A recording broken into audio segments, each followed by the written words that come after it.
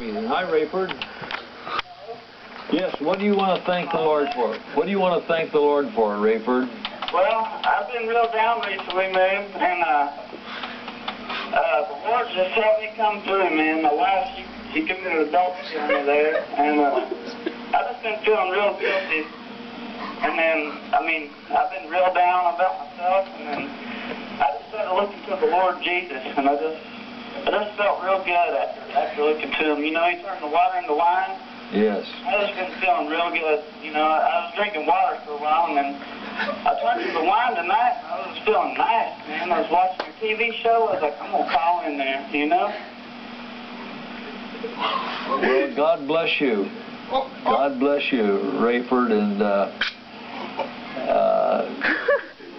you got to be careful with the wine. I had a man tell me, I told him I had never tasted liquor in my life. I've had communion, of course, but he said, I wish I could say that. I wish I would never have started. But God bless you, my friend. God bless you, and God be with you. Each of you have had remarkable testimonies of what Jesus did.